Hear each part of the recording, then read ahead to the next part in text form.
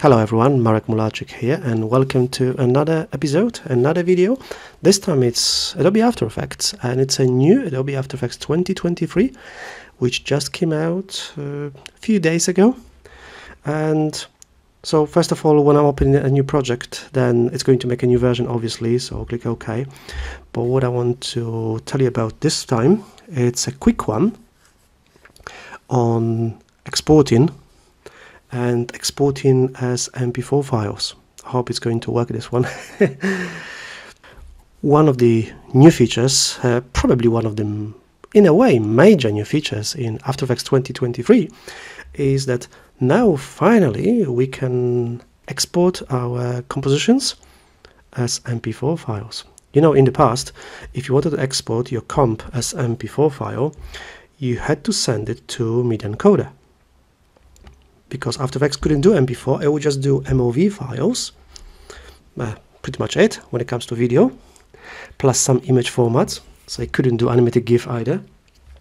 But now, when you add your composition into the render queue, just a normal standard render queue here in After Effects, and so you got your best settings as usual, so I'll leave it, and you choose where you want to save it or what you want to call it. So if I put it right on the desktop here, for example, I'll leave it as a my low effort, that's fine. But here when you got the output module, there, we now have H.264, which creates MP4 files. And you have 3 presets in here with matte render settings and 3 different bit rates. So for example, if we export in, say, for the web, like social media, 15 megabits per second would be just fine. Could probably even go to 10, but say 15 megabits per second. So this will create an MP4 file for us in this case. And if we click on it, you get the usual dialog box, which is right here. So you got the H.264, which is new here. Still no animated GIF, but maybe in the future, who knows.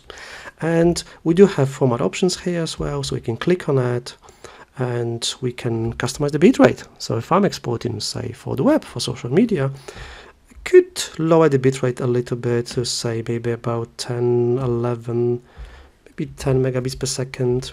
Depends on what you're working on and how big is the file size, because if it's big, you may want to reduce the file size. So I can reduce the bitrate, or click OK, or press Enter on a keyboard if you can't see the OK button. And I will click OK here. And now we can render this as MP4 file. So I can hit render here, and it's going to render as an MP4 file in this case using the H.264 codec.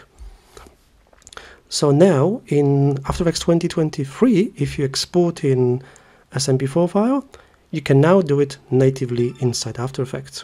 You don't have to export to Media Encoder anymore.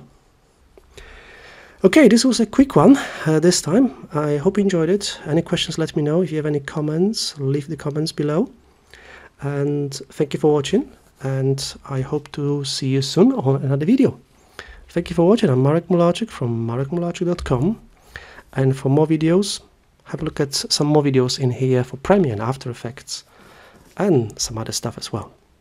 So thank you for watching. Bye bye for now.